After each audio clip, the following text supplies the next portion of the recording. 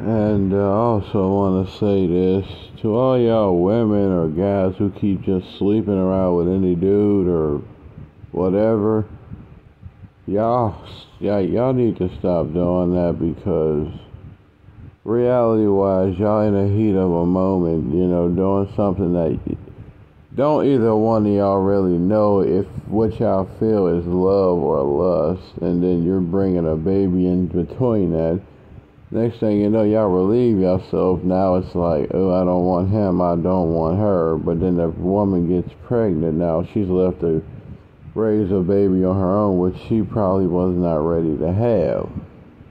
This is why before you have sex with somebody, you need to get to know that person and know their intentions.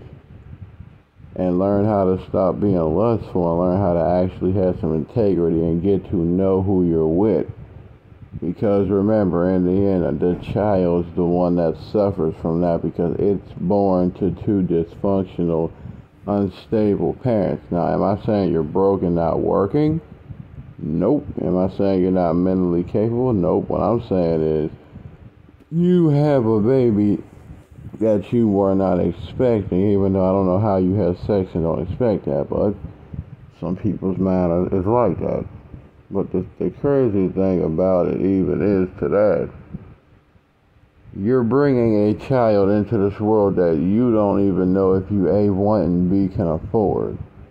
Then you and the person you made it with don't even want each other, y'all don't like each other.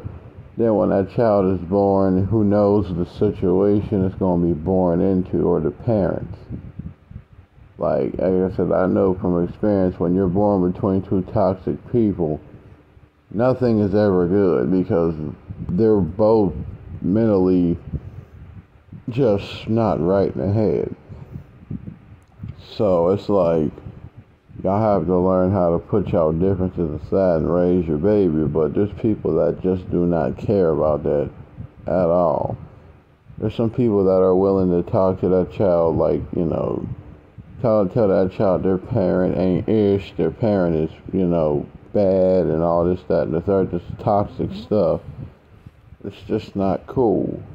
Now that baby gotta suffer because of the parents, and the parents be forgetting that you brought that child into this world. Now that child has to suffer because y'all two can't get along long enough to teach the child how to learn, how to grow up, how to be a grown adult, and just show them the ways of life. Because y'all too busy disliking each other and all this other stuff, which really ain't the child's fault. Y'all two did the deed, and y'all two should do what you gotta do as a parent. But all of them ain't like that.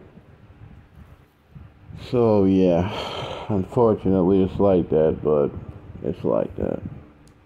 It's not the child's fault that they ain't properly nourished or they haven't learned nothing or they don't get no love. But the two people that helped create them, y'all need to do better, man. Remember, that child did not ask to be here. Y'all brought it here. So, yeah. Alright, peace.